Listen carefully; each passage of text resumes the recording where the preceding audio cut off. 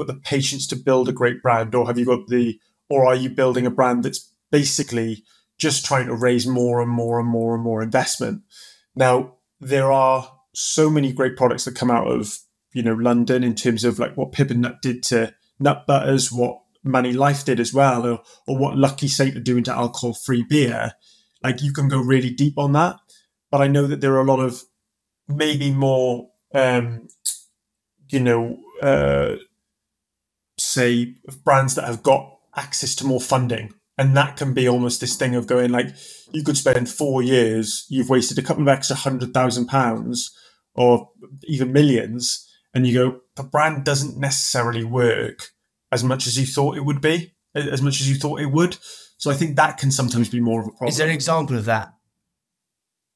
Yeah, like, for example, I don't walk into, after all the years of, say, kombucha, and this is no disrespect to any kombucha brand, if I haven't walked into a off license in Wales and ever seen kombucha. Like, I just haven't. And like, there's obviously a market for this.